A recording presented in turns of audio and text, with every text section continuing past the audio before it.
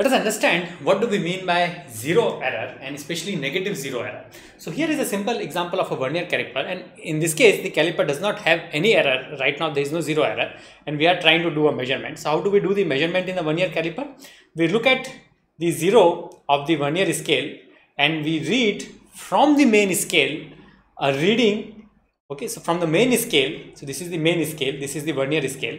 So from the main scale we would take the reading which appears just before the zero of the Vernier scale. So here the main scale reading is 0.3, and from the Vernier scale we would pick a reading which coincides with the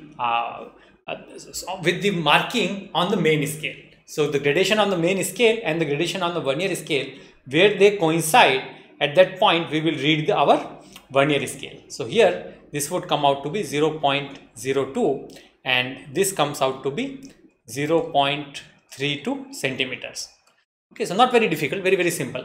Now let us just create a positive zero error in this instrument. So that also we can do. We simply have to go here and we create a positive zero error, and let's just see what does it mean when we create a positive zero error. So as you can see here, what has happened is that a zero error actually means that when my instrument is supposed to read 0, so this is the condition in which my instrument is supposed to read 0, but instead of reading 0, it is really reading 0.1.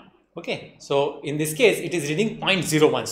Sorry, that is the Vernier scale reading. So I have a zero error, a positive zero error of 0.01. And why is it positive? Because my reading in this case is positive, so that's why we have a positive zero error. And let us just now try to read a value here. In the case of again we are doing the same measurement, but in this case we really have a positive zero error.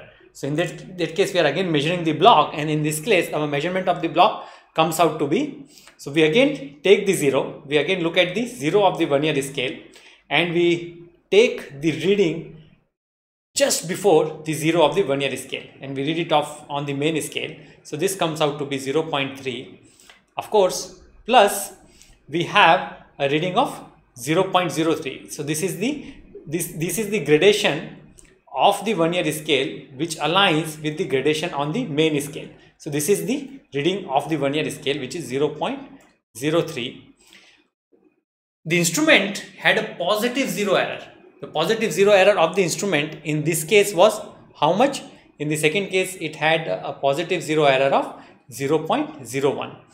And zero error is always subtracted. So I will subtract the zero error of plus 0.01. And of course, even in this case, my measurement comes out to be 32 centimeter. That is what to be expected, right? Because we have taken into account the zero error already. So the measurement is correct. Now we will take an example of negative zero error. So in the negative zero error, we will do two things. First, we will understand how do we actually read the negative zero error. Now that is the most important thing, that this instrument had a negative zero error. So in this case, when it was supposed to read 0, it is not reading 0. It is reading something less than 0. So it's not reading 0, it is reading less than 0. In the positive case, when it was supposed to be 0, it was reading something more than 0. In this case, in the negative zero error case, it is reading something less than 0. And what it is?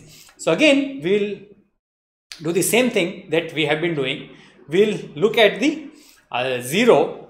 Okay, so I'll just bring the pencil right here. Okay, so we'll look at the 0 of the Vernier scale and we'll take the reading on the main scale which comes before the 0. Now this is very important.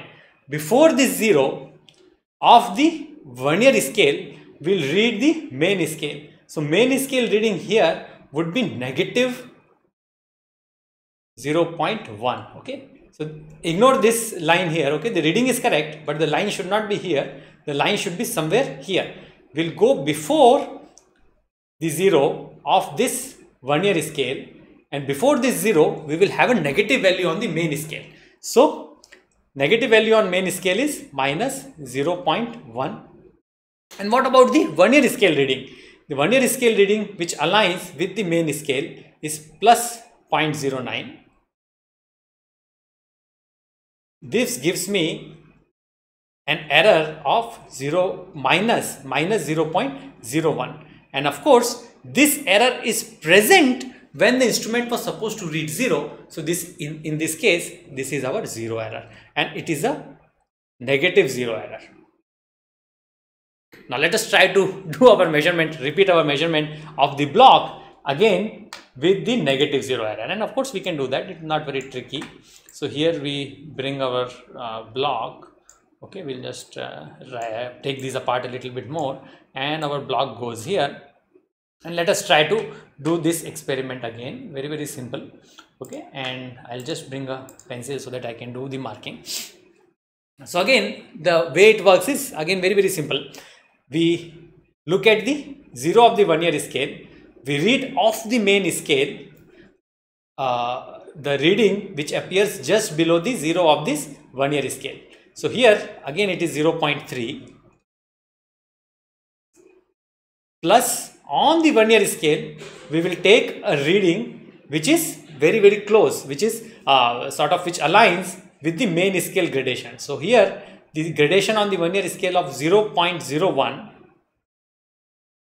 actually aligns with the gradation on the main scale.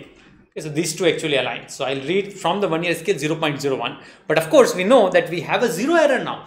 So what about that 0 error? Like we said, the 0 error is always subtracted, but now we will subtract a negative value.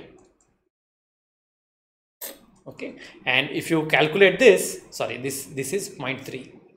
The 0 is not there. Okay, this is just simply 0.3. Okay, this is what it should be. 0 I wrote incorrectly. Okay, this is the value on the main scale, 0.3. Okay, and if you calculate this comes out to be again 0.32 centimeter.